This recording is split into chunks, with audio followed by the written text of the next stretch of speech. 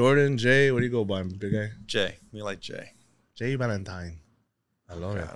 I forget that that's my Your username, handle? honestly. I swear to God. But that's how people mostly... Is that how people mostly know you? They mostly call me Jay. Okay. But Gonzalez. Gonzalez. Jordan Jay Gonzalez. Yeah, Jay. I got it. Cool. Yeah, that's how you say it in Spanish. But that's a funny story how that even came out to be. Yeah, because that's yeah, we'll get into that one. Because even my son's name, instead of Luis Eduardo, but my son's name is Noah Alexander. My daughter's name has a whole Arabic name, Genevieve Isla Verduzco. So she has like... That's a dope name, though. I like that. We're good? Everything's good? All right, baby. One more time. Atos Alike Podcast, baby. Most authentic, most organic podcast out here. Let's go.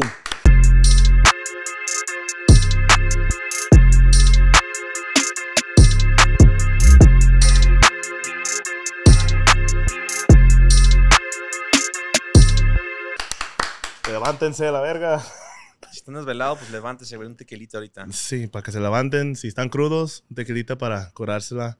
But still, 2024, we back. Shout out to Kanye Rum Bar for hosting us one more time. And I have the pleasure, the honor to sit with the one and only Jay Gonzalez next to me, baby. Let's go. Appreciate you. Or Appreciate you. Jordan Gonzalez, Jordan Gonzalez, or Mr. Valentine. I like the last one better. Valentine's coming up soon, so Hey. by the time this is out, Valentine is a couple weeks away. I probably won't have anything special planned. I mean, we're going to be home in the dark, sitting in silence. It's crazy. No, you won't. Stop. Let's manifest some love. You got to manifest some good love. New Year, most definitely. I think that's the season of finding love for yourself. Okay. First and foremost. Yes. We've always said, if you can't find your self-love, then you have no capability or ability to love somebody else at that full potential. But before we get into that, appreciate you, dog. Hey, my God. Man, I know, a long time coming. We've had conversations, met you at Domingueando officially. Yeah. Us stepping out, finally going to events, got us to meet. And we actually met through Mark. Mark. Mark's podcast, remember? Because you were supposed to be on it. Oh, yes, He was hosting it, and then that night, I think you had something going on with Post Malone that weekend. Yeah, I was in San Diego. Yeah. And he told us, he's like, yeah, he couldn't make it, but it was for a good reason. But it was so crazy because all of his guests, shout out to him, are East Coast. Yeah, kind of East Coast. And then to find out that you're literally down the street in hometown, I'm like, wait, we got to link up then. Yeah. But we're here, man. So first of all, how are you doing? Let's start there. Man, how are we doing? Blessed. Extremely blessed. Right now, the year's finishing off amazing for me. Definitely super different from how the year started. But amazing, man. I'm so grateful. I think it's been a lot of self-reflecting the last couple of months. Like literally November to December, things just 360'd. Wow. And so I've just really been just enjoying that moment, kind of everything that's been going on. Yeah. So great, man. There's no complaints. Man, you do a little bit of a lot. Let's start there. Right. Reels Media. Yeah. Real Media LA. You worked alongside an amazing person, Mr. HB. My brother. Love him. Can't wait to have, this is a sign. I need you on the podcast, HB. I've been telling you for months, but you do that. You're an influencer. Yeah. You work with a lot of brands. You have your own business. Yes. And let's just get started, man. For the people that don't know you, born and raised, how many siblings? Single, married, divorced, looking on the market. What's up? Some kids scattered away that I don't know about. Hey, that fool looks like you. Now, that's crazy that you say all that because you never think about everything you're doing. You just do it. Yeah. And so you mentioned all that. You're like, damn, I'll get into that, but that's crazy. Actually, I guess I do a little bit of a lot. You do a little bit of a lot. So 30 now, enjoying my 30s. But I was born in Pomona, and then I was raised in Moreno Valley my whole life. So IE boy. Was out there until I was about 23. My mom was single when I was 5. She decided to go out there, her first marriage, and then had a divorce. We stayed out there and just trying to figure out life out there. When I was 18, I started working at a warehouse. And I had like zero idea what my future was going to be. Like, you know, in high school, everyone's like, oh, I want to do this. I'm going to be a teacher. I'm going to be a, you know, a doctor. Yeah. I'm like, I have no idea what I'm doing tomorrow, you know? And so my mom was like, well, you know, you want to go to college or you going to work? Pick one. And so I was like, well, I don't know. I was like, I'll go to, you know, JC, a junior college, and I'll go work at a warehouse. When I was in there, you know, you start talking to kind of the older cats in there. They give you life lessons. Every day is a life lesson. You're out here offloading a trailer. They're like, you know, when I was your age. And so I met up with this guy actually, and he was like, you know, what do you want to do in life? And I think at that time I started looking into like being law enforcement. And he's like, oh, you got to join the Army. He's like, you're joining the military. I was like, really? He's like, yeah. He's like, you want to be a cop, you want to survive and live and be properly trained. He's like, go join the military. And literally that man told me once, join the military. I was like, got it. Went to a recruiter's office, you know, signed up. I was originally going to join the Marines, but then I found out that the Marines actually, I could be wrong, but they don't need constitutional approval to get deployed. So I was like, well, I don't know who's going to be president in the future. In the Army, they do need constitutional approval. So I was like, okay, I'll join the Army. Went in the Army, went in the reserves. I ended up being mortuary affairs, which is basically we recover the remains of like fallen soldiers. Oh man. Yeah. So anywhere from recovering in the field, you know, when they're passed away, their personal effects, to kind of processing through the morgue all the way through the funeral process. You can get anywhere in between. But I like that one because at that time I wanted to get into like forensic science. And so you do autopsies. Yeah. And so I'm like, you know, 20 cutting up bodies and stuff. And so I did that, but it was reservist. So I was in active duty. Yeah. So I came back and, you know, I was 18, 19. And for like the longest, I was just trying to be a cop. You know, I worked jobs here and there. I was like at LA Fitness as like a personal training director for a minute, went into a sales job, and I was just bouncing around, but every day just trying to be a cop. And then somehow I eventually ended up into security, personal security, bodyguard for celebrities out here. Oh, shit. So I was 23 and I had a buddy of mine in the Army, and he's like, hey, man, why don't you do security in the meantime? Like, it'll look really good on your resume as you're trying to be a cop. And I didn't know what kind of security he was talking about. He just said security. So in my mind, I'm thinking mall cop, but he's like, you know, you'll have the experience of you know, managing a firearm, so it'll look good. So I'm like, okay, cool. So I go in and I applied, and these guys are asking me like this freaking FBI background. And I'm like, what kind of security is this, bro? Come to find out, it was for like celebrities and like some of the most famous people in the world. So I go to this like little small academy where they pepper spray me, get bit by a dog, all this crazy Jesus stuff. Christ. Yeah. And it was kind of nuts because at that time, you don't get hired on and then you go through the academy. It's almost like you try out. Like you go through the academy, and if you do well, then you get a job. And I remember, dude, again, reservist, which is not that serious, right? Like I hadn't deployed. I wasn't like a combat job or anything like that. And I go to this academy and like, I'm like, oh, it's like, where are you from? And he's like, oh, 10 years security overseas, you know, used to work for the NSA, you know, freaking CIA. And I'm like, oh, got it. Damn. Freaking, I was deployed twice, Marine, got my arm blown off. And just, all these guys had experience. And I'm like, what's your experience? I went stuff. I just go here. I wear a uniform. I mean, you know, I'm like, damn, these guys are super more qualified than me. But I've always kind of been a person where I have that chip on my shoulder, and I don't like it, but when it's there, I'm like, all right, time to perform. So luckily I got picked. I did well. Some guys didn't. And I did that. That's when I moved out to LA for that job. And I started off working like night shifts, kind of like just residential security. So some celebrities, they have like obviously security at their house. So they have like a full man team, might be 4 or 5 people. And so I started from the bottom. I started working like graveyards, you know, weekends, all that stuff. And I did that for about 8 years. Shit. Yeah, 8 years. And I worked my way all the way to the top. And during that period, I want to say like probably 3 years ago, I was a head of security for somebody. And that's when COVID was going on. And this brings me into like my business and social media. So a pivot. Yeah. And so I'm doing that. And I'd always known of social media and like TikTok. Obviously I had it, but I never like looked at it as like, oh, I want to create content.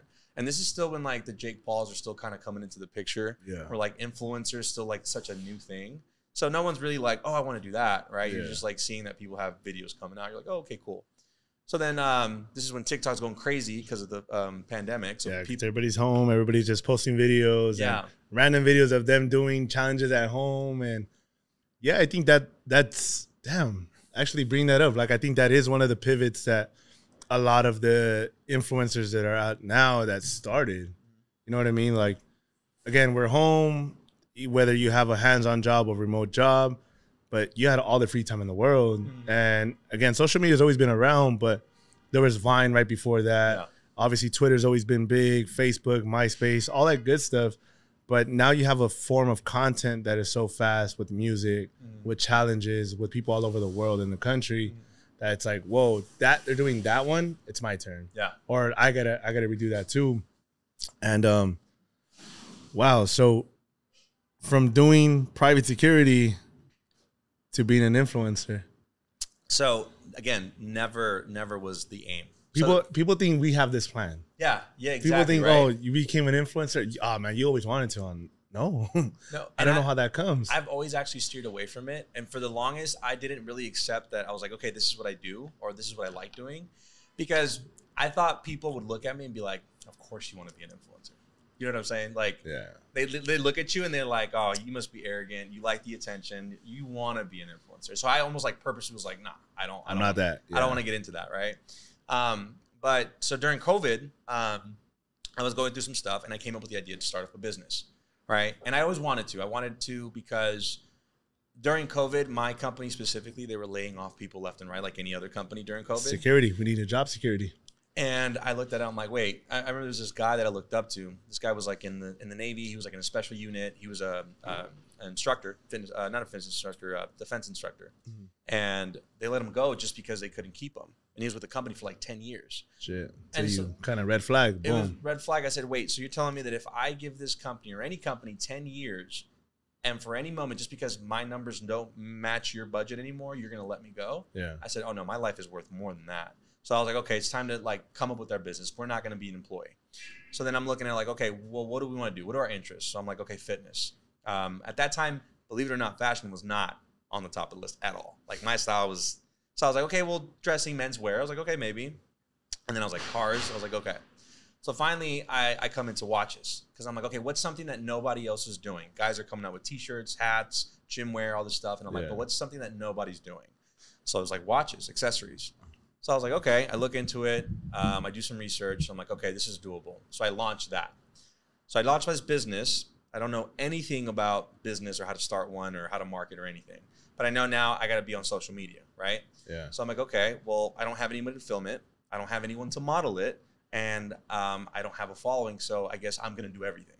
So at that time, I was like, okay, well, what image do I want for the brand? I want a more elevated kind of this kind of a look. So then since I'm modeling it, I have to dress a certain way. And that's how the content creation started. It wasn't because I was doing it on my personal. Because you started your business. And see, but I think that's now when people ask about like being a content creator and how to be successful, you are the content. You are the center of attention. There is brick and mortars that you don't need to be the face of it. But in this day and age, I feel like people need to relate to you and they need to see the person behind the brand to be like, yo, I fuck with that person. I want to buy whatever product he or she has. And that's where it just comes with. You became the model. You became the tester. You became the face of your own brand. And here you go. Before we get into this, I do want to pick that brain. How do you start a business? First step. Because I like talking about it, and I know now in where we're kind of trying to pivot also is, hey, I think we're gonna do our service by giving these people the secret, which is out there in Google and YouTube, and best test trial is actually doing it. But if you could take us through what step one to, or a lesson that you had to learn really hard of, damn, I should have done this beforehand, and. There's a lot of those. Right. Right now, there's a lot Take of us. Yeah. I think there's two sides, though. I think there's like the logistic sides, the paperwork, which, like you said, that's the good thing about now, which I think a lot of people back in the day didn't have, is that you can Google it. There's so much information that I looked up on YouTube and Google and just, okay, an LLC. Okay, what kind of an LLC do I need to start? What's the benefit of having an LLC? Like I did all my research. And I think that's something people don't really understand is like you have control over the information and you can self-teach yourself, which is something that a lot of people don't have access to, whether it's in different parts of the world or back in the day. But when it comes to like the creative aspect and the image of the brand, my brand's actually really reflected on me. Yeah. So I was like, okay, who am I as a person? What do I stand for? Well, I'm exclusive. I feel like I don't let just anyone walk into my life, whether it's a woman or a man or a friend or anything. I'm very closed off, right? So it's almost like exclusivity. Yeah. So my brand, we don't release like products like you can't just go shop any time of the day. We do limited releases, kind of a model that Rolex and Nike use, right? Why? Because number one, that builds value on your products. If a customer purchases a product, they're probably more likely going to take care of that because they know it's limited. Yeah. And also the quality of it, right? So I was like, okay, we're going to release products that are quality, that are they look elegant, they're kind of elevated, but they're not, you know, this freaking triple marketed up product just because I want to get profits, right? Yeah. So we wanted to deliver something that was fair, exclusive, and elegant. And so that's all based of who I am, right? And so I think that's when you're starting a business is what kind of a service do you want to provide to people, right? And is it reflective on you? And I think 9 times out of 10, if you're starting a business, 100% is reflective on you, right? It's some kind of interest that you have, something that you kind of live and breathe already, and it's an extension. And I think it is important that it's like that because having a business is extremely difficult. And your attachment to it. Yeah. If you don't have that relation, like if you're just throwing out a product, whether it's a shirt, hat, sweater, and you're just kind of just doing it, oh, just because you're going to lose it. Mm-hmm. Just because it's going to fall off whenever it's not giving you the payback that you anticipated. Yeah. But when you live and breathe and lose sleep over this idea, product, brand, whatever you're doing, well, 9 times out of 10, it's going to become successful. Yeah. But what a lot of people just don't understand, it's you don't know the time frame that it's going to be in. Yeah. It might be in 6 months. It might be in a month. It might be in a year or two. Or it might be like us, 3 years in. Mm-hmm. Here's the byproduct. All the work, all the posts, the consistency. Yeah. Now you're seeing the byproduct. Mm-hmm. Oh, man, you guys got so... Yeah, but it took literally another 100 and something episodes to even see what this looks like. Yeah. And having a product, again, if you're going to allow us to wear your product, it has to be quality. Yeah. You know, you don't want somebody to have your product any parts of the world and then to be like, whoa, like this is a representation of Jay. Yeah. Yeah, I don't know about that. Boom. Yeah. So I'm sure that comes with a lot of sleepless nights of where do I get them done? Yeah. The look, when to post, the creativity. And I mean, to not even like not talk about the influence that you have also in the social media world, mm-hmm. brand deals. Yeah. Besides your product that you're also doing really good, you also got the looks of brand deals that are not small. Mm-hmm. I just seen you at the LA Auto Show not too long ago. So that whole thing is insane because again, so when I started promoting my brand, right, and just the part that you said about sleepless nights, that kind of hit right now. Because Jesus Christ, man, there's some nights where, and it wasn't because I stayed up thinking about like, of course you're thinking of like, okay, what else can I do for the brand? It was more of like the fear of failure. It's like you're launching out to do something, and because I talk about it all the time. I'm like, people think maybe on social media that I'm like this most confident guy, you know, that this guy, no, bro, I have a lot of self-doubt sometimes, and I'm doing a lot better now. Like, but earlier this year, absolutely not. Yeah. And so at this time when I was launching this brand, I was looking at 10,000 ways this was going to fail. Mm. I'm like, people are probably thinking, you know, who's this guy think he is? What do you know about watches? First of all, what do you know about business? Like, and at that time I didn't have influence. So you talk about influence now. Well, at that time I was nobody. Yeah. I had maybe 400 followers on my IG. That was it. So I'm promoting it to 400 people that are all close family and friends. That's crazy. And so I'm thinking at the time I'm launching this luxury brand or this, you know, watch brand that's supposed to be being a nobody. And so I'm thinking like everyone probably thinks I'm an idiot. Like everyone thinks I'm gonna fail. I probably am gonna fail. And it would keep me up at night. I'm like, I probably look so stupid right now. But I would still wake up the next morning and do it. So how do you overcome that? How do you overcome that insecurity of, man, this may not work and no one may believe in me, but I gotta still show up? I think it's like what you just said. It's not, because I realized at the time that it wasn't up to everybody else to believe it. Right? Especially family and friends. I think that's one part of business that people don't understand is that your closest friends are the ones that are probably not going to support you and your family and friends. Those are the people that are probably going to look at you and be like, that's really cute. And when they ask about it, they'll be like, hey, how's that little thing going, by the way? Is that, oh, you're still doing that? It's like, oh, that's dope. And then they'll like say that for a second and they'll be like, and what else are you doing though? Like, okay, that's cute, but what are you actually doing? Yeah, like what are you really doing that's supporting you right now? Yeah, and you know, like my mom would tell me, she's like, this is great. I love that you're doing this. This is so amazing. But when this doesn't work out, and I was like, Mom, that I don't know what I don't know what you're talking about. Yeah. She's like, I'm just saying. I said, no, Mom, that doesn't exist in my vocabulary. There is no, is this not going to work out? It's when it's going to work out. Yeah.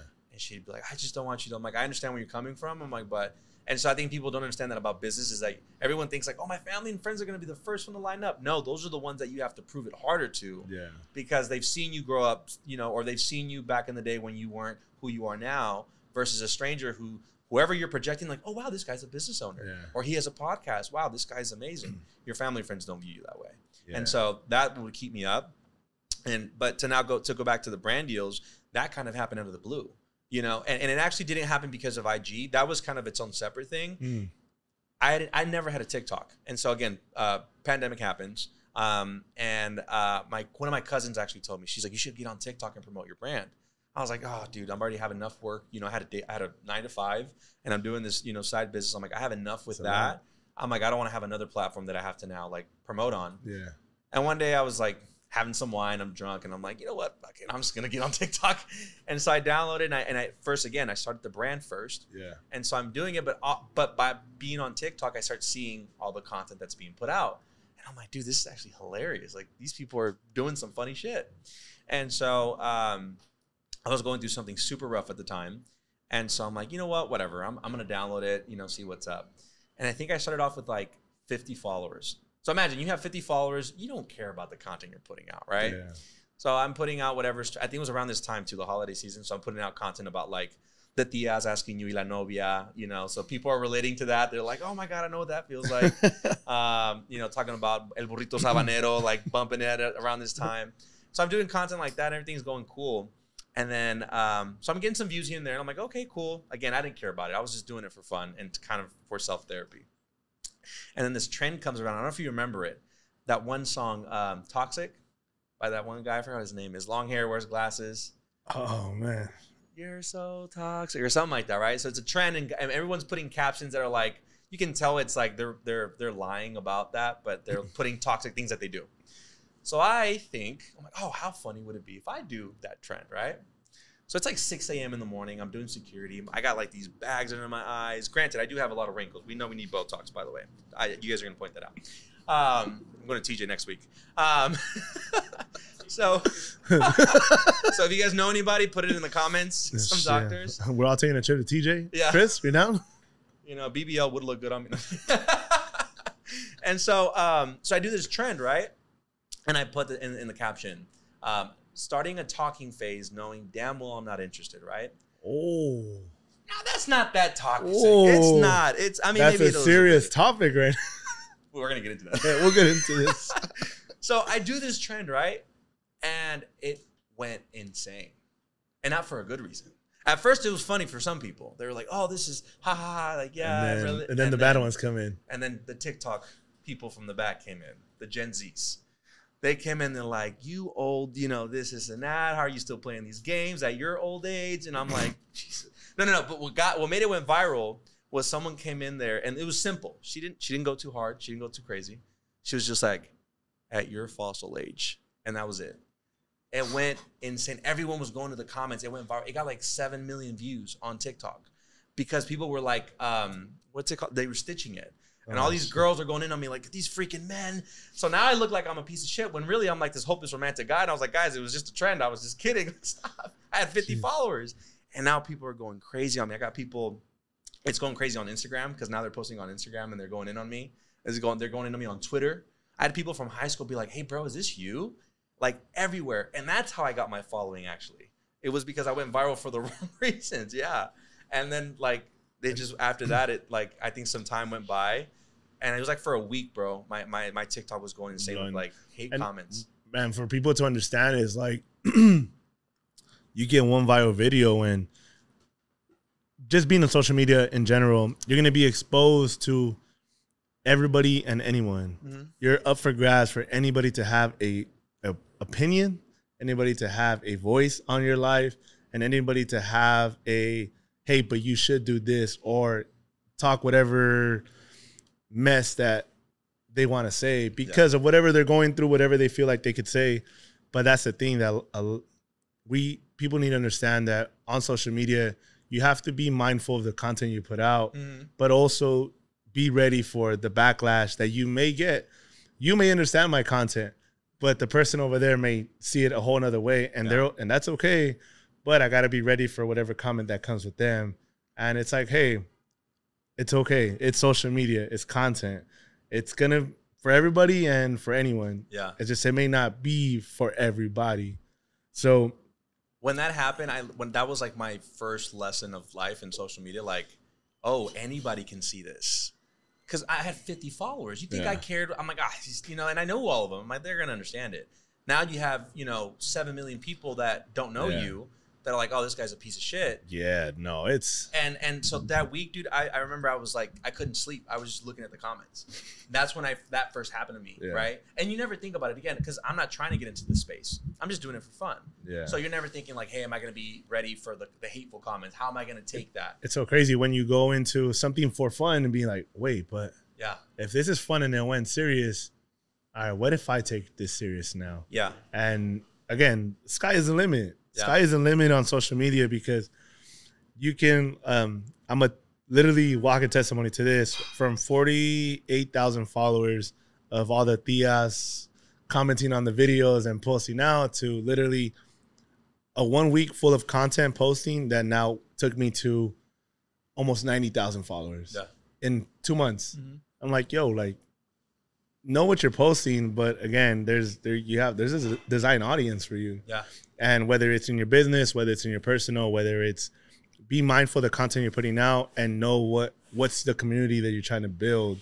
Because I've seen people have 700,000 followers, 600,000, 500,000, but their community is not behind them. Yeah. They just like the videos, but when they have a product, nothing's coming out. Well, and that's when I had that moment that was going on. I had to have that conversation. I was like, okay, this is serious now. Like, clearly, whatever you put out now can't be seen by a lot of people. And I was like, now I had to think about, like, what image do I want to put out? What kind of content do I want to put out? Are we going to take this seriously? And more importantly, are we going to care about the reception that people are going to have to it? Yeah. And that's when the shift happened. And after that, dude, that's when I started taking social media more seriously. In terms of the content, again, I still didn't want to do it. But then little by little, like, I think it was shifting. It started shifting. I got like one email that was like, hey, do you want to, we'll give you this product if you post a video. And I was like, wait, what? Really? I was like, yeah, I'll do it. Down. And after that, fast forward little by little, brands started coming in. Trial and error, man. I think that's definitely one of the things that it's going to be your best teacher in life is if you have an idea, you have a dream, you have a vision, go out and try it. It may work, it may not work, but the only way you're gonna ever find out is if you actually go and do it. To sum up what you were saying, you're gonna have other people that doubt you, that don't believe in the vision, don't believe in what you're doing, don't believe in the product that you have or in the content you're putting out. But at the end of the day, the only person that ever needs to believe in it is you. Yeah. You're the only person that's gonna have full control of your life. But if you allow yourself to be controlled by everybody else's opinions, then you're going to live your life in regret of, man, what if I would have done this a year ago, 6 months ago? Or now that person has that same idea that I had and they're so successful and I'm here just talking about like how the old people do, right? Yeah. Oh, I could have done it. Yeah. But unfortunately I didn't. Yeah. And it's like, no, we live in a world where we can do it. Yeah. What's the worst that's ever going to happen? You fail? It is what it is. Like, just get back up. But so why do you think people don't necessarily jump into things and just start things? Because I feel like a lot of people, they always talk about like, oh man, I wish I could do this or I want to do this. Why do you think, what holds people back? One, I believe the fear of them failing and them thinking they're not good enough and they're not capable of doing it. And then two, the group that they're around. If I'm around people that are not go-getters, I'm going to be the next one. Yeah. Everybody has a dream of starting a brand, having a product, whether it's a shirt, whether it's a hat, whether it's jewelry, or even starting a YouTube channel. But if you have people that are not around wanting to build that every single day, well, after a month, your fuel is going to run out. Let's not be naive to this idea of motivation. It runs out. Yeah. You get tired. The whole waking up and let's go. Oh, man, I get tired. I'm sleepy. Yeah. I'm trying to catch up on sleep. Today's not my day, but I got to show up still. Because if I don't show up on a Monday, then where am I? Like, there's only one instance where I didn't post on a Monday and Tuesday because of losing a family member. And all I got was literally one of my closest friends. I didn't post that week. He was like, ¿Qué te pasa? I was like, what do you mean? I was like, dude, like, I'm going. He's like, ¿Qué tiene? You need to show up. Yeah. I was like, tú eres esta persona, siempre lo has sido. Ponte las pilas. Yeah. People depend on you. Yeah. People want to see what you're doing. People are waiting for your message. You owe it to yourself to show up for yourself. So what the fuck are you doing? Mm-hmm. Feeling bad, sitting in sorrow, and no, that's not your option. I'm like, oh. That's because a lot of people operate based off their feelings. Yeah. And I think right now, especially, maybe, I mean, people can view this differently, but I feel like we've got lost in this thing where it's like we've overcorrected it. Because back in the day, right, in the old timers, like you said, yeah, they obviously never operated on feeling ever. Right? Never. That's why we have so many generational traumas, right? Because especially in Latino like culture, like our parents never, or dads, they never showed us any kind of love, affection. They were never in touch with their emotions. Now I feel like we're in a time where maybe we've overcorrected. I feel like some people are so into their feelings that it's like, well, I didn't feel like doing this. Ooh. Or I didn't, you know, it could be in any context, by the way. It can be in your dream. Oh, it didn't feel fun anymore. I had all this fear. Or you're in marriage. I didn't feel the love anymore. And people don't have that commitment, right? I think that's the key word, right? Yeah. And going back to what you said earlier about like, what did you think about your business when you started it? I told myself, if we're going to start this, we're not done until it's where we want it to be. Facts. There's not going to be like, dang, we tried it for 5 years. You know, it didn't work out. I guess it is not going to work out. I'm a firm believer that anything you want to do in this life, you can do it. It's just a matter of time. When did you believe that though? I had to make that agreement with myself. I said, if we start this, because you actually see, everyone's scared about the beginning. Yeah. And I think the sooner you accept that when you start something, you're not going to feel ready. Again, being based off of feeling, right? I feel ready to do this. Yeah. I feel capable. I feel like I know everything. You don't. So if you wait until you feel like you're ready, you're never going to start. But if you just get started, you're going to go through trial and error. And that's what it is. Mm-hmm. None of us have anything about this life figured out. I don't care how old you are. And so I made that commitment, right? And I think that's what people lack is I was like, when we start this, we're going to look more stupid if we quit than if we just keep trying to figure it out, right? And so for me, it was like, I'm burning the boats, right? There's this old story about, I believe it's a Spanish commander. They were trying to take over, I'm not sure if it was the Aztecs or who it was, but they were trying to take over this land. And he noticed that his soldiers were all getting unmotivated, right? And so they had the ships that they came in. He secretly burned them all. And so all his soldiers were like, what are you doing? Like, that's how we're going to get home. He said, no, we're going to get home, but the way we're getting home is through their ships. He said, so if you want to take over this land, if you want to get back home, we have to take over this land. Now, mind you, they were outnumbered. They were already tired. And so guess what those soldiers did? They took over the land.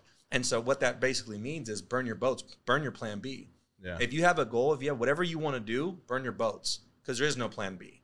And if there is a plan B, then you actually don't really want this as much as you say you do. You're already anticipating you're going to fail. Yeah. Yeah, I felt the same way. We recorded episode 1 and went to episode 2, and my thing was the same way. Man, if I don't come out with another one, people are going to be like, oh, you see, I told you. Yeah. I told you we weren't going to do it. Or, you see, just another idea. So episode 1 through 25 was I'm making my statement. Mm-hmm. 25 to 50 was, hey, I'm still here. Mm-hmm. And now everything we're doing is like, hey, we've been this. Yeah. It's just the hardest part wasn't starting. The hardest part was maintaining. Yeah. It's in the middle of the whole journey of, man, so it's not giving me the return that I've anticipated. I'm a social media person and I'm not getting paid. So I'm maintaining this dream by my regular job. How does this work? Yeah. Like, oh, you work, dude, I thought you just, no, bro, I work 3 other jobs. Yeah. Why do you, because I actually love them. Yeah. That's point blank. I'm not doing anything in this life that I don't love anymore. If it's for me and I love to do it, I'm going to show up and do it. But if it's not, I'm not. Like, it's easy, bro. And you know what's funny is actually in that process, you're actually trying to prove it to yourself more than you are to others. Yeah, there's no way I need to prove it to anybody no more. Yeah. If you say I'm trying to prove it to so-and-so person, you're lying to yourself. Yeah. Why? Why are you trying to prove it to them so much? Even if it's your parents just want you to do good. Prove it to yourself that you can actually are capable of doing this. Mm-hmm. Nobody else. Your parents are going to love you whether you have a 9-to-5 or your business, as long as you're good. Yeah. Prove it to yourself that you created something and you took it from the ground up. You said earlier that your mom didn't believe in completely what you're doing, and we understand where that comes from. But now do you believe it? Do you believe in you that you're capable of that and then some? I don't think there's anything I can't do now. But see, that's the thing. That's what I'm saying. Like, it's actually you trying to prove it to yourself. You think you're trying to prove it to other people. Yeah. But so the doubts that people have and the things that they say, they actually don't really matter as much unless you already believe that about yourself. So if you have someone who's saying something hateful about you or some doubts, it's only true because you also believe it and you have that fear. Yeah. And so early on, I had those fears already myself. Like, and so when someone said something or did something that confirmed that, it was just confirming what I already felt. Yeah. But after some time, I was like, wait, hold on. And this goes into kind of like self-confidence. I had to really look back and be like, wait, what kind of a person are we though? Yeah. Right? Because again, I started my business. It wasn't going well. I mean, we're on year 4. It's barely now picking up, right? We're talking about thousands of dollars invested into something that you knew nothing about.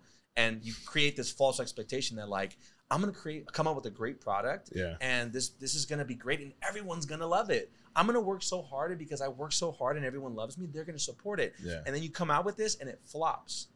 And that's when life's like, so what? Did you really want this, or was it just all the hype? Yeah. And so I was like, oh, damn. And so when I was, so there's that side, right? Then we started doing social media, and social media is going terrible. And then now I left my job to pursue social media full time, and everyone's looking at me like, what are you doing? How stupid are you? How stupid are you? I mean, I left a 6-figure paying job. You know what I mean? Like where you ruined your life. We're driving Rolls Royces and private jets, and now you're at home, making TikTok videos? Huh? You know what I mean? And so now you're faced with and again, but none of that matters when people are saying that unless it's already there. And isn't it so crazy that you can have a great idea, you can have the best vision, and the only thing people care about, and I was talking to my guy Jose yesterday, the only thing people care about now is what car do you drive, what kind of shoes you wear, what kind of clothing you wear, where do you go eat, where do you travel to? And if you're not doing any of those things at the highest capacity, you're a failure. Yeah.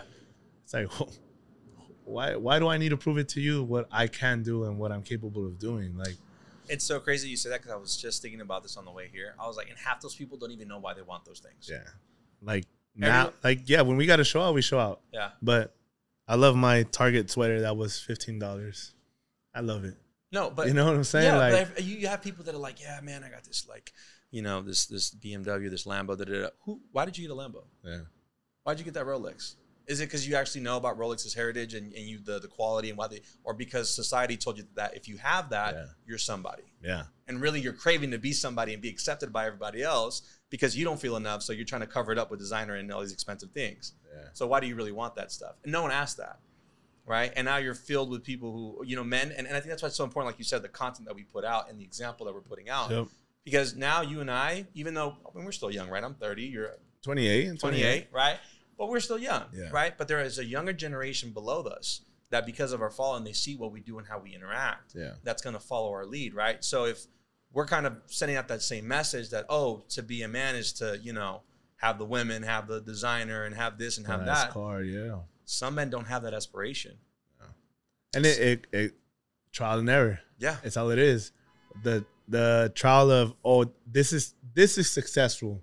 Having a room full of 20 people that don't give a fuck if you are feeling good or not. Yeah. Have a full of 20 people that don't give a shit how you're feeling Monday through Friday, but only care about what are we doing this Saturday? Where are we going out? Where are we partying at? What's included? Yeah.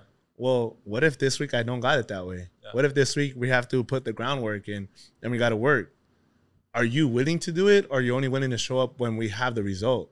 Because if you're not willing to put your hands in the dirt and work with us, then don't come all dressed up nice on a Saturday night, ready to enjoy our hard work.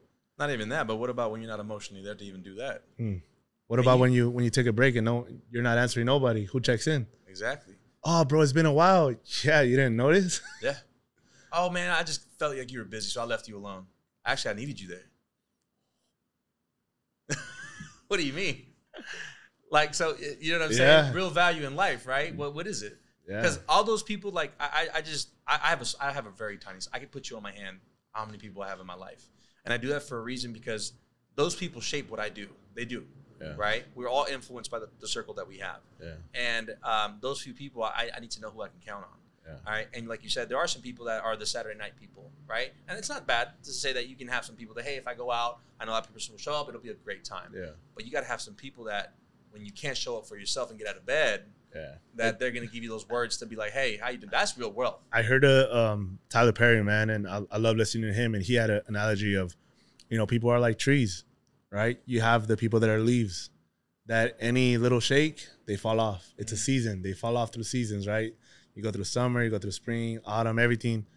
There's people that are leaves. They're going to fall off, and you can't be mad at them. They're just not, they cannot maintain that type of environment. Then you have people that are the branches. You can lean on them a little bit, but if you step a little too far out, they're going to break and fall. And that goes with life. You're going to go through seasons and moments where shit might get a little too tough, that they can't survive this or can't withhold everything that's happening, and they fall off, and it's okay. But then you have the people that are like roots, that are there through everything and helping you build not your business, your life, and you're expanding together. You're building that foundation. The biggest thing is the foundation. And you cannot be mad of everybody's role. There's some people that are leaves, some people that are branches, and then there's the actual people that are roots. When I needed somebody who checked in on me, well, I could tell you this person checked in. Oh, well, what about, it's okay. Like, I don't blame you. It's just, I know the relationship that I have. The comedian Ralph Barbosa, he had said, I'm a lot of people best friends, but I have very few best friends. And that's it. Like, I'm your best friend. Why? Why am I your best friend? Can you tell me why am I your friend? Yeah. And I don't know how that conversation may go with, oh, well, yeah, it's because we hang out, bro, and we go to, yeah, but what about, how are you? Yeah. Are you good? Oh, well, you only hit me up because I hang out with cool people or go places? What about other than that? Yeah. Like, how's your family? Who can you count on your hand that actually checks in, and not just you, but hey, how's your family? How's your mom? How's your dad? How's work going? How are you feeling Monday through Friday, 1 to 10? 1 being the worst, 10 being the best. How are you feeling mentally, physically, and emotionally? Do you care about that, or do you only care about, hey, for what bar are we going to this week? What are we celebrating? Yeah. Well, how was your year, actually? Was it good? Was it not? So it's just like, there's all these different ways to classify friends and relationships, romantic and non-romantic, but it's just, are you willing and ready to realize everything that is coming? Like, if you realize that these persons are in your life for only this, you're not going to be ready to let go of that person, because that means you're living life now without them. But I promise you, as soon as you figure out that category where everybody's at, you live a better life, a more peaceful life. Because now I can't be mad at you for not showing up when I knew you were never going to show up. Right. I expected you to, and now you didn't, and now I'm here mad at you for not coming. But the better question is, I think sometimes I ask yourself, why do you associate yourself with those people? Yeah. Not even so much them, but why do you keep going? Why do you keep going back? Right, because birds of a feather flock together, right? So do you associate yourself with those people? Like, maybe it's not even them. Maybe you're the problem. Not you specifically, right? I think we had a moment now. Damn. But I'm the problem, I'm telling you.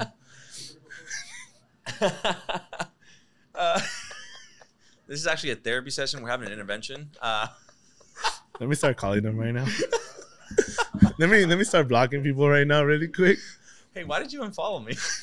I had a podcast and I realized a lot of my stuff. No, but it's true, but right? I'm back. Right. Hey, but what are you doing this Saturday? Sorry, there was a glitch on my Instagram and I accidentally unfollowed you, but God, here I am. I've said that so many times. Why'd you unfollow me? I didn't even realize I did. I'm so sorry. Dude, IG just acts up every now and then. And I was unfollowing some people. And I think you were right below them. I'm so sorry. Here, follow me. And then I follow them again. Damn, that glitch. They haven't fixed it. I've complained to Instagram. Nah, it's I love that you said that. Why are you in that circle? Knowing, I mean, again, we're all mature enough to understand what is for us and what isn't for us. Mm-hmm. What is beneficial to us and what is not beneficial to our life. And I'm not talking money or opportunities. Just like, yo, like, are the people you're giving energy to, are those the right people that will reciprocate that energy back to you? If they're not giving you a little bit of what you're giving them, why are you still there? I might challenge that even more. What I would ask, are you giving so you can get back?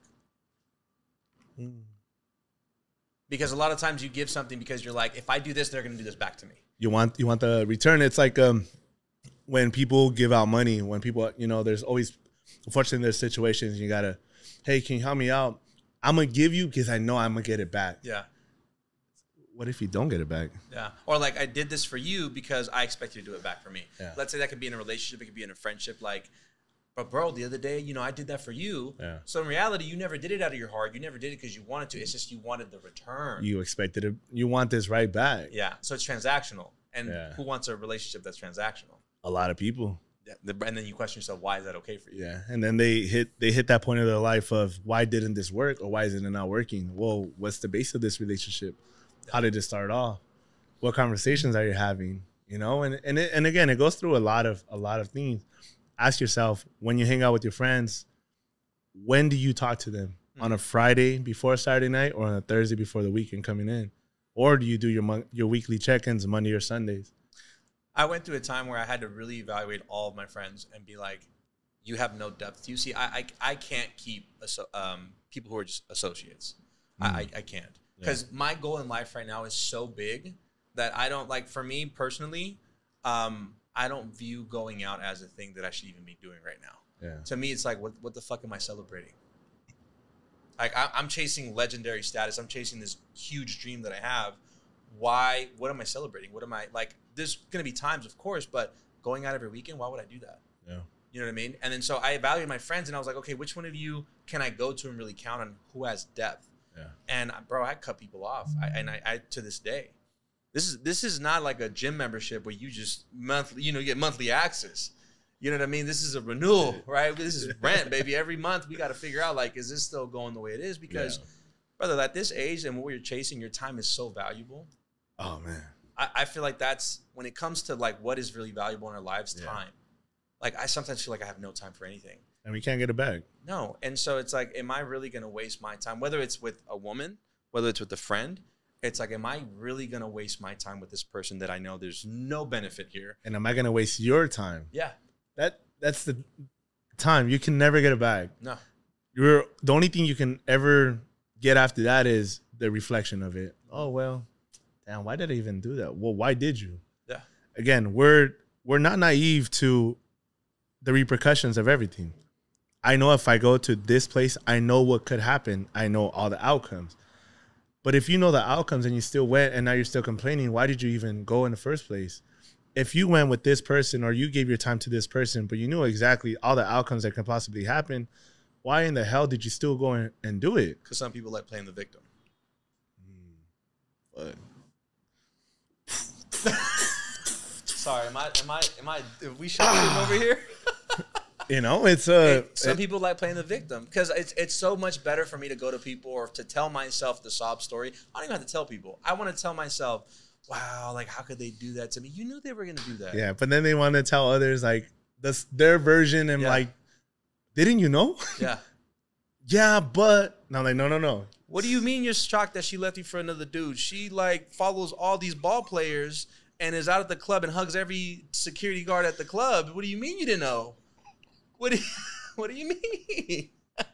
She was always going to sleep after 7. What do you mean you didn't know? What are we talking about? You know what I mean? Like, location went off. What happened? What do you mean? She told you he was her best friend? What do you mean you didn't know? Believe that? What is Steve Harvey? Season tickets to the Lakers and you thought she knew somebody? What? Who did you think she knew? Come on now. We knew it.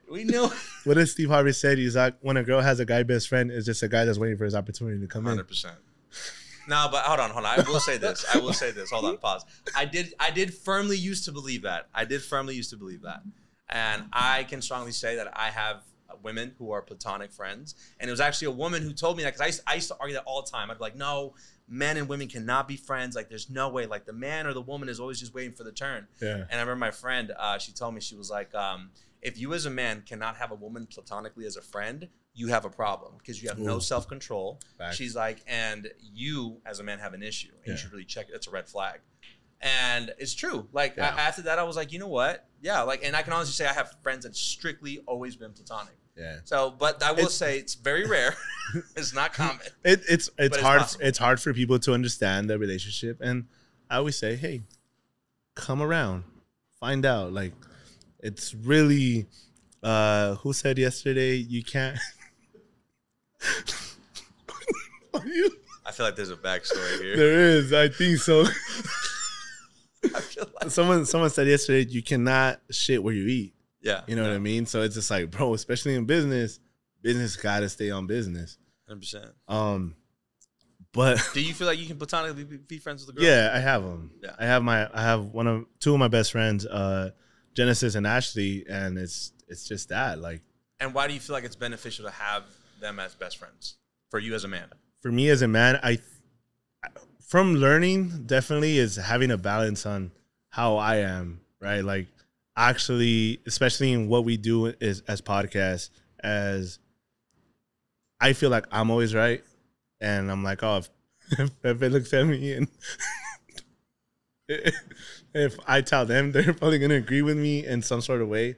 But again, like I have my daughter and I have my sisters. So I got to look at things also how it makes them feel in any sort of way. Yeah. Having my girl best friends is just, for me, it's a balance. I got my guys that are my shooters with me, but then I got the ones that are like, hey, güey, la estás cagando. Yeah. Hey, maybe what you're saying isn't. I'm like, oh, okay. I also feel like having a woman as a friend, though, is a cheat code. Because if you come up with a situation, let's say you're dating a girl, and you're like, hey, she'll tell you exactly what they're doing. Like, nah, bro, she's trying to get something out of you. Or she's playing you. We know exactly what it is. Nah, she's not, bro. She She really fell asleep, bro. It's 7 p.m. and she's had a long week. She works at Starbucks and she's trying to be a model. You know, she's just busy every day and every like she doesn't answer her phone. I don't know why. She says she doesn't like texting. She doesn't like phone calls, so she texts me. But she's always on Instagram. It's just that's faster for her, bro. Wait, this is coming from somewhere. I know, right? I definitely experienced it at one point in my life. Trust me. No, but all right. So now, what does a friend? How do you categorize a friend? How do you categorize it? I think it definitely pause. No, you're good. You're good. I think for me now, I evaluate the people that I'm going to consider friends as where are you going and we go in the same place. Number one, right? Because and I'm speaking more in terms of value and character. Yeah. Because, for example, if you're kind of just living life, kind of letting it hit you, that's not going to work for me because I have a direct goal where we're going, and I want to be able to iron sharpen iron, right? Facts. So that's number one. Number two, who are you? Especially as a man, I got to see where your value system is. Especially living in LA, being involved in social media. There's a lot of alternative motives. So I have to believe that your friendship is going to be something that's actually valid and tangible, has some depth. But if I, for a second, feel like there's a false image that you're giving me, you're done. Out. I don't play that. Yeah. Because I've been in situations, like you said, where you knew it was coming, you knew that person was like this, and then a situation happens and you're like, fuck, right? I should have known better. And so now I'm very protective. Because here's the reality. Your peace and your joy is the one thing that is yours, that you can choose who you give and who you don't. And it's the one thing that you can protect. And so the people that I have around me are going to affect that. And so I do have to vet you very well to see whether you're potentially going to affect that. Yeah. Right? And that's what matters to me. I don't care what you're into. You could be, I believe in God, right? I fear God. You could be a satanic, and I'll rock with you. I'm not going to agree with everything you do, but if you bring love to my table, you're always going to have a seat. But the moment I feel like at some point you're going to sit here and be a Judas, I can't fuck with you. And I do that very quickly. And with 5 minutes, I can tell someone's, oh, not cool. I'm going to keep it cordial. I'm not going to be a dick or nothing like that, but I'm like, you're someone I keep over there. Yeah. Instead of getting a hug, here's your handshake. Yeah. Hey, how you doing? That's great. Hey, I'll be right back, okay? I'm going to be honest. So if you're ever one of those people, just know you might be a Judas. I'm a big person on your initial interaction. It's what categorizes how that relationship is going to go. Yeah. If you're going, just regular handshakes, everybody. But for me, it's I got to hug you. I got to see where, like, your energy, where it's coming from. I got to see, like, hey, we're good. Because realistically, there's people that in this world, this society, that they're going to play the role of I'm a good person. Oh. And then you get the real colors of it, and, oh, no, it wasn't that. Oh, you pretended to be that. So now, again, I'm protecting my peace. The table that we sit at, it's protected. Mm-hmm. And as soon as it has to be questioned why you're here, Yeah. Hey, here's your plate to go. Take it. Well, Go on energy 10X. doesn't lie. Yeah. Oh, no. And that's one lesson I've learned in life, that I don't care what you're telling me. That's all great. What is it? Believe none of what you hear, half of what you see. Energy is everything. Yeah. So you could tell me, oh man, I rock with you. You're my boy. Believe it or not, just how the women or a man can love bomb you, friends can love bomb you too. Yeah. Oh man, you my guy, bro. I rock with you so heavy. Da, da, da.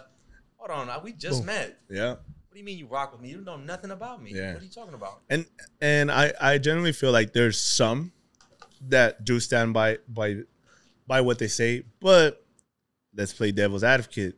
When it's time to that gets tested in some way, shape, or form, the whole, hey dog, how you doing? Now gets sent, hey bro, what's up? Yeah. See you later. Like, whoa. When no one was around, weren't you this way? Yeah. But now that everybody's around and looking, now you're this way. How about we're good now? Yeah. This is gonna go on the Patreon. So if you want to hear the tea, you gotta go pay for this shit. Fuck it. Don't mind the feed pics that were posted on there, bro. Top peludos. Hinchión, güey. Picture athletes, bro. I've seen some shit.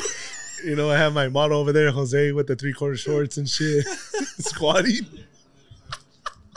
He's squatting in a Santa hat. So. Oh, we love it here. Oh shit, man. So, if you can sum it up really quick for us, goddamn, what? Like I got 10 kids and 3 baby mamas with this drink. God damn, so strong shit. How many per baby mama? This is Patreon, right? No, we gotta pay. You gotta pay for that. You gotta pay for that exclusive. All right, what is your definition of true love? Oh damn, shit. Yeah, there it is. Here it is. There it is. He dropped it on me. True love, man. So let me give you a little backstory before I answer that. I've had not the backstory. Oh shit. Oh, I'm gonna kill that. Shit was gotcha. Now who's got several baby mamas? Damn, I know I only got one. Oh fuck! Start laughing. Here we go. I love our live podcast with our amazing audience. That I'll talk my shit to later, but. All right, but your definition of true love, what's the backstory? Okay, so my mom was married once, right? And that was my first example of what not to do. Okay. So my real dad, he left out the picture. My mom married my little sister's stepdad. They met when I was 5, whatever. And that was like a complete whole situation. You know, it was toxic. There was a lot of, do we want to wait after this? This is LA, baby. This is LA. You know how we do.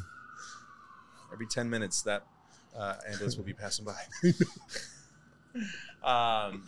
So anyways, yeah, so my mom was married once, and that was really an example for me of like what not to do. So it was toxic, controlling, jealous, infidelity from my stepdad's side, and that was just a mess. Now my mom, years later remarried, and it was not a perfect marriage, obviously, but a very intentional marriage, a very healthy, they're like best friends.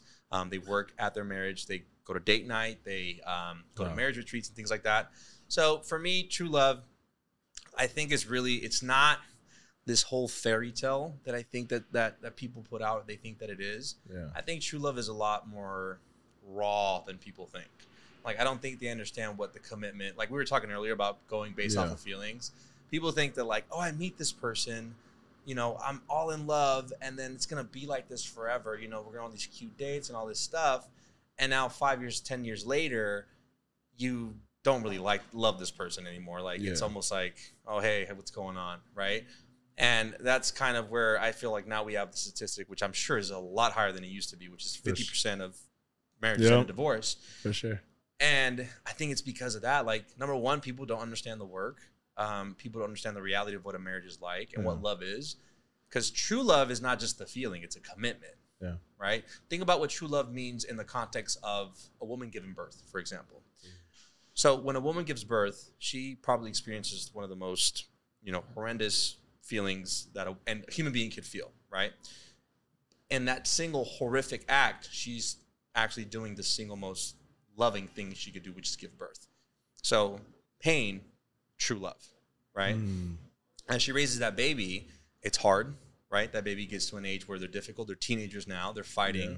That mom still is loving them. Even though they're hard to love, they still love them. Yeah. Right? Then they leave, right? So you give birth through this horrendous pain. You raise them up. You give them your life. You spend all this money and time on them, and then they leave. Yeah.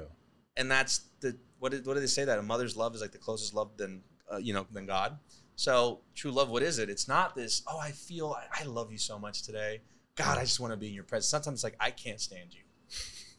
Honestly, it's that sometimes, right? Damn, like our relationship right now isn't that great, but it's intentional, right?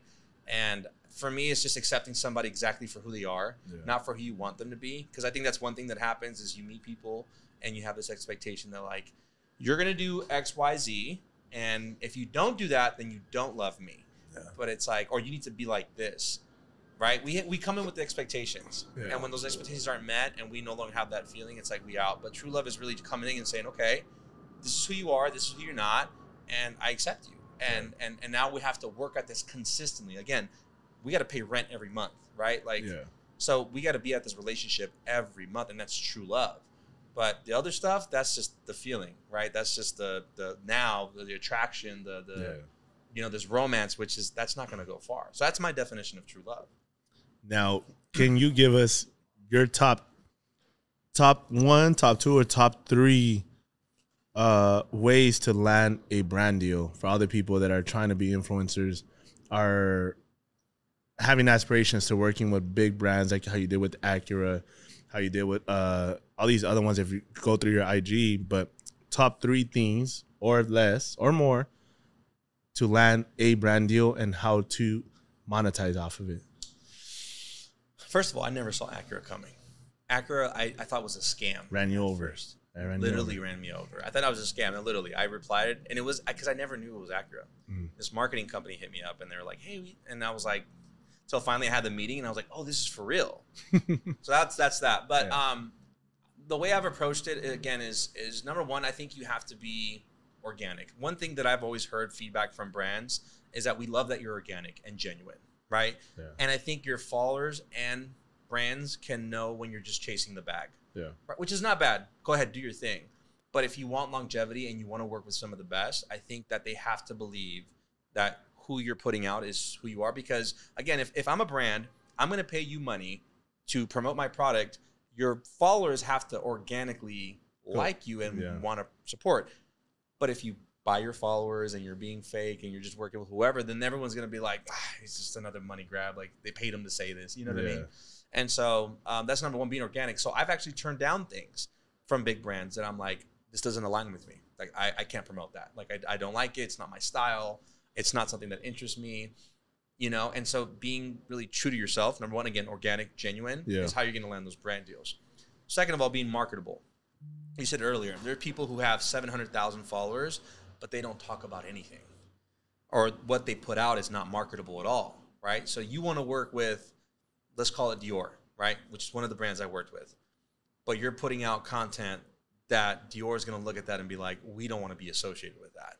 And it is not, I'm not saying like in an explicit way, but it can just be you're putting out, I don't know, drama content or just something that brands are going to want to work with. Yeah. You have to be marketable, right? Are you marketable? The content you put out, like what you show and how you interact with your followers, is that a way that like a brand could be like, oh, he does that? Great. Like we want to be involved with that, right?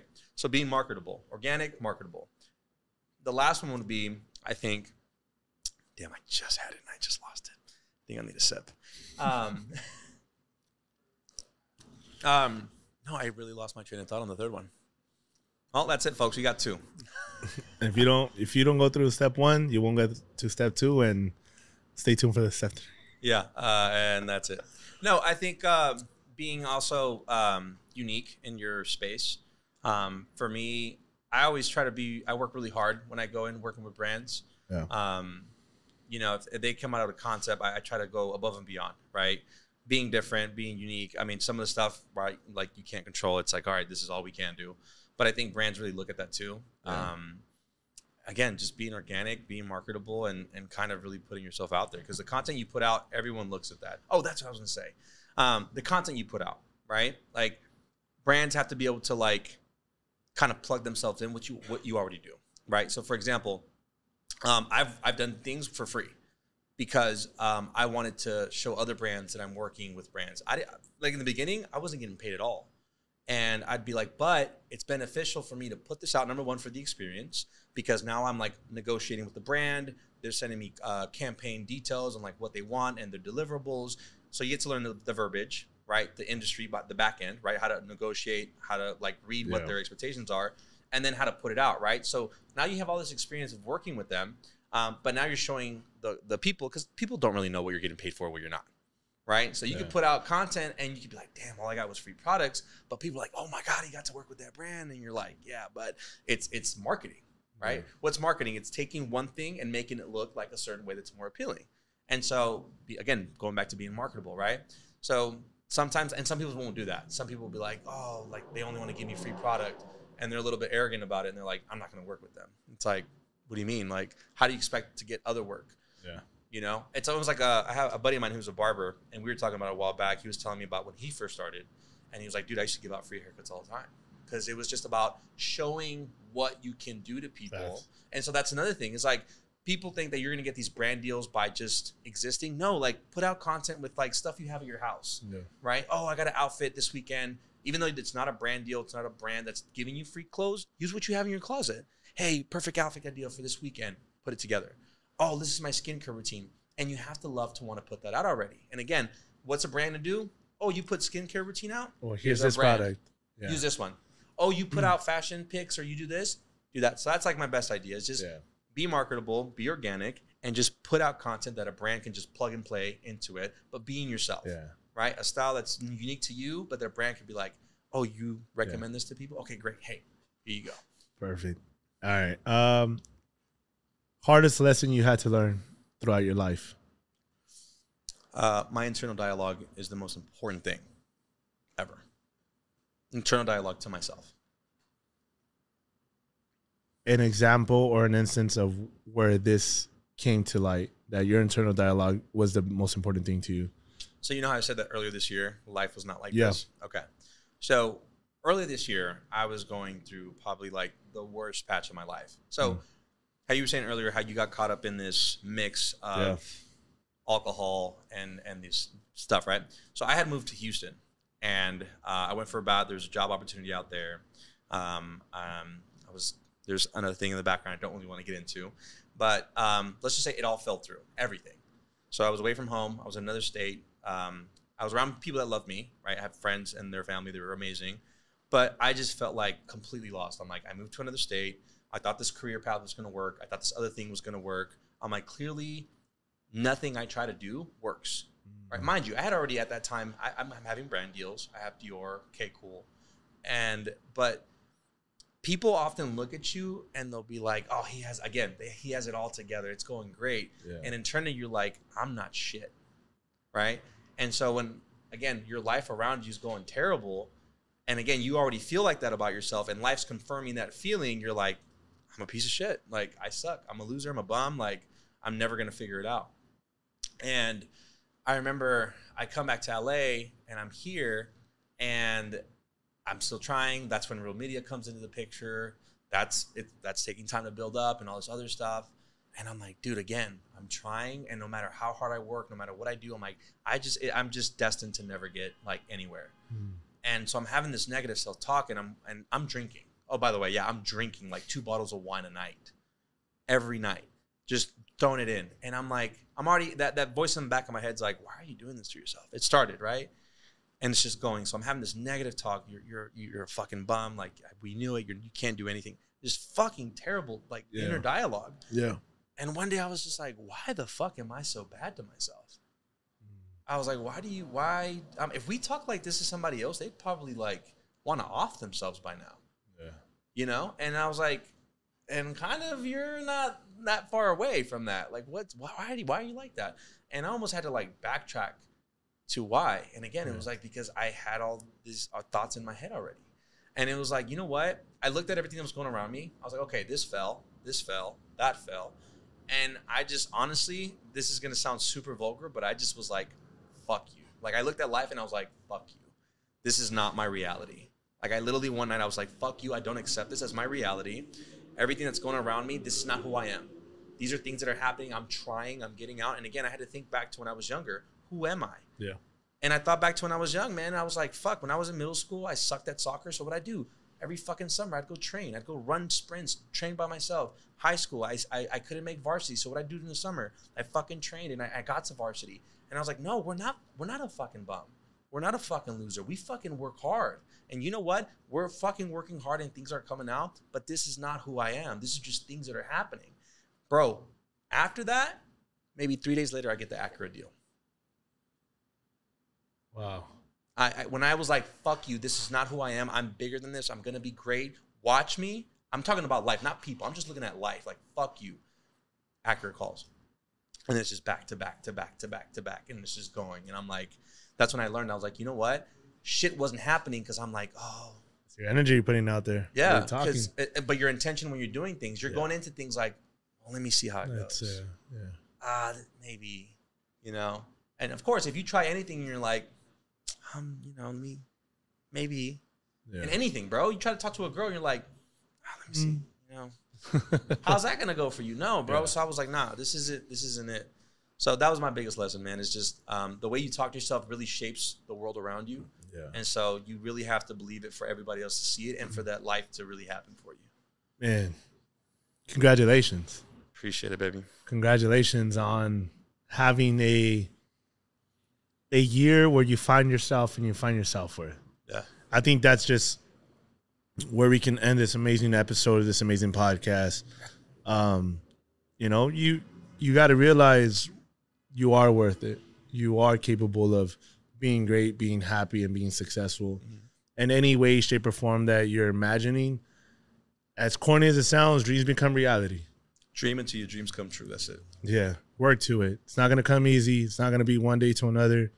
But the more you work at it, the closer you are to it becoming reality. And again, that's why we're here. That's why we're here in this position that we're in now, 2024, coming in. Like, we made it, you know? And if you have the opportunity to wake up in the morning, as bad as you may feel, hey, you have an opportunity to change that. You are in full control of what your life is and what your life can be. It's up to you. Not up to your mom, to your dad, your brother, your sister, your girlfriend, boyfriend, friends. It's up to you. If you want to go get it, go and get it. Don't wait for nobody. Don't wait for the perfect time. Don't wait nothing. You go and get it right here, right now. And I promise you, and I've always said this, you will thank yourself in 6 months because you went and did it. Not, oh man, I should have. No, you did. Remember, that's why you're here. Now the problems that you have now aren't the ones that you had before, but look, now your problem is how much stuff you got going on. Right? So, man, Jay, I appreciate you coming through, sharing your story with us, sharing everything from knowledge to experiences to make everybody laugh and really think about a lot of shit after this. But, man, if I could tell you, man to man, friend to friend, man, I'm proud of you. Appreciate that. This was amazing that you're shining, you're in your light, in your moment, in your season, and 2024 is not fucking ready. Oh, we're just getting started. Oh, man. We're just getting started. And likewise, man, I mean, you holding this podcast and holding these conversations, like I said earlier, us being where we're at, like people listening. So the lives that you're changing through these conversations. Thank you. Bro, people, you can save a life through a perspective change. And so imagine how many lives you've saved. So I'm going to give you your flowers, you know, as we come into this New Year's. Imagine how many lives you've saved through the perspectives that you've given people. Because it's small, man. We come in here, we hit record, and but somebody else that's at their house right now crying their eyes out, who's going through the most difficult time, probably thinking about offing themselves, you probably changed their life and saved them. So flowers to you. You're changing, you know, lives. So appreciate you, man. Appreciate you, brother. Man, another episode, a toast to life. Shout out to Kanye Rumbar for hosting us one more time. Shout out to everybody watching, subscribing, everything. A toast to life. You know, most authentic, most organic podcast out here, baby. Let's go.